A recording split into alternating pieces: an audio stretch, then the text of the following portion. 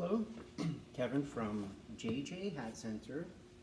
Just closed the shop. I'm about to go home. Figured I'm going to show you guys something. It's pretty important. This is how to tighten up a hat that's too big. A lot of times we're between sizes. So if you're in doubt, you don't know what to order, just go for the bigger size and tighten it up. Don't worry about stretching. Just don't do it. Just forget about it. Just tighten it up. Go a little big. This is what you do, okay? You pick up the sweatband. You know, if it's stuck a little bit like this, oh, I'm gonna break it. No, don't worry about it. Just rip it, pull it open. What happens sometimes is that people glue in these linings with like a hot glue gun, and sometimes the linings get caught on the sweatbands, and you know, it just gets like a little wonky. You basically have to take the lining and just sort of rip it free. Now, if that happens, it's not like a big deal. Okay. This is what we do. Sweatband is usually either leather, or it's a ribbon, or cloth. Doesn't matter, it's all the same principle. You want to tighten up a hat, you tighten it up behind your head first, okay? Because if you put padding up in the front, you're going to feel the padding by your forehead. Most people have hair in the back, so you just feel the padding less. The best thing to do is go to the hardware store, get something called weather stripping. It's that foam tape. It's tape, sticky tape with a sticker backing, paper backing, that has foam attached to it. I like to use something called polyfoam. Polysorb? Polyfoam, yeah. Doesn't matter. I don't know how wide this stuff is. It's about as wide as my thumb. I don't know, what is that stuff? 3/4 inch maybe? Doesn't really matter. You don't want to get anything too thick. I'm going to say 3/4 inch sounds about right. You could get 1/2 inch, 3/4 inch, 1 inch. 3/4 inch seems to work really well for me, I think. Okay. Take a piece, I don't know, maybe 6 inches long. You start with that.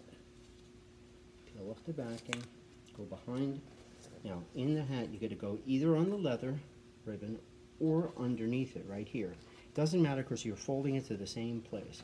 Now, if you put it on the leather, the only downside is that when you try to take it off, you could damage the leather, take pieces of the leather with it. So, you know, I don't do that. If it's like a hat I might sell or might not sell. But if it's somebody's hat, you know, I don't care. You know, my hat, just put it in there. The foam's going to stay in there, you know, and you could peel it off. You can get it, even if it's hard to get off, you peel it off in pieces. You get it off. All right. That's it. Put the foam there. Now, keep going through the back. It's kind of like a horseshoe around the back. The more you extend it, the tighter the hat will get. Now, it doesn't work that much on the sides. Even if you have big gaps, you have a long oval, the gaps are so big on the sides for most people that the tape just doesn't do anything. It's meaningless. I usually don't do the sides. The only time I tighten sides is when I'm doing on the outside of the bands. I'm tightening, which is a different thing altogether. That I use a cotton-faced band because cotton needs to go against your skin. You can't put polyfoam right against your skin. It's meant to go under the band, the polyfoam. You hide it. But anyway, if I put this cotton pad, I usually go all the way around. That's something totally different. My point is, don't go all the way around. Go in the back like a horseshoe. If you need more, go in the front like a horseshoe. This stuff on the side just does nothing. Okay? Everybody says, oh, no, I need it on the sides. Oh, I don't care what this guy says. It just doesn't work. You know, if you're in a business long enough, you just find out these things. It just does nothing. So if you want to tighten it up, the hat's fitting in the back and the front. There's usually little gaps here, no matter how your hat fits. There's just a gap there. It's because we have oval-shaped heads. Now, your hat is tighter.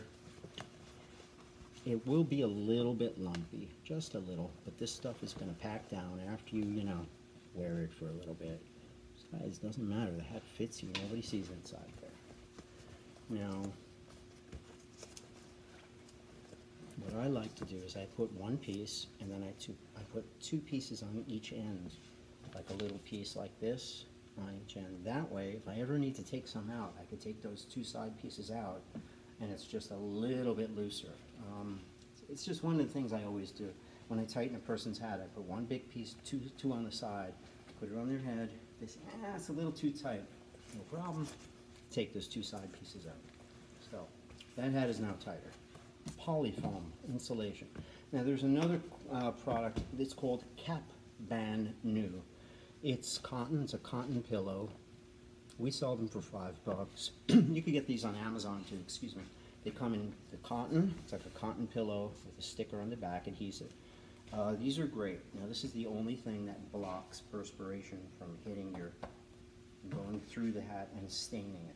It's a barrier. You put this on right against your forehead. It's a sticker that goes on the outside. Now the reason why it's cotton is because, you know, it's meant to go on the outside of the leather against your skin. Now these things are great at tightening. They're also good when you don't have a sweatband and hat, or if you have a little ribbon and nothing to work with the polyfoam. You just stick this stuff in, because this you just put right on top as much as you need. These are great. We call them sweat wicks, but you can get them on Amazon and stuff. Now the sweat wicks are fantastic. The only thing is if you put it on, you perspire into this thing, you take the hat off, right? You're in a cafe, you're cooling off, you're nice and cool in the air conditioner. You put your hat back on, the sweat wick is still wet. It's wet and it's cold and sweaty and not very clean.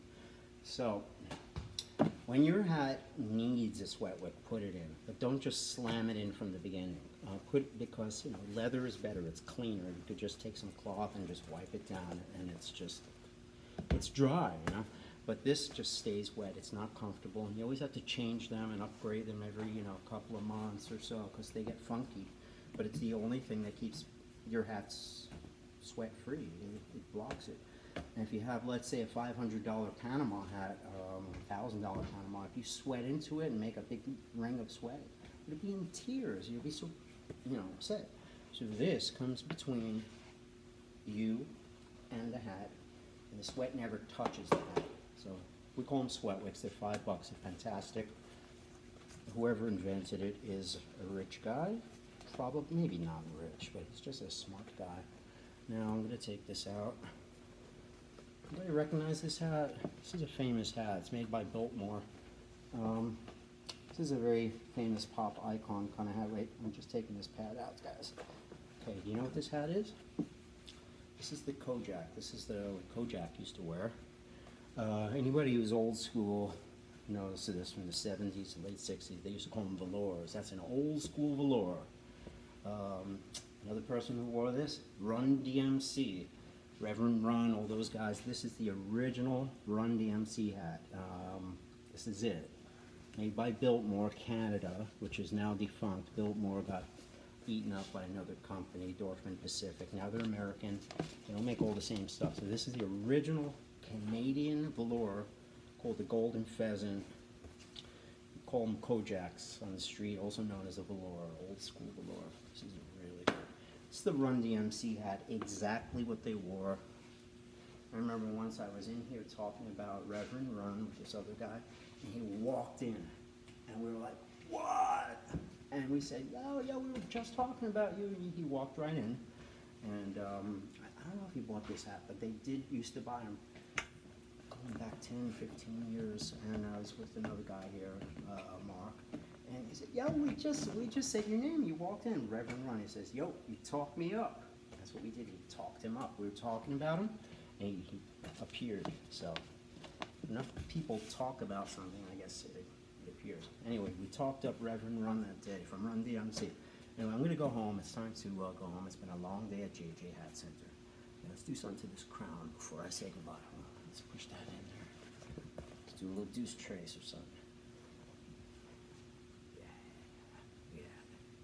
Old school. Velour. Run DMC. Golden Pheasants. Kojak. Who loves it, baby?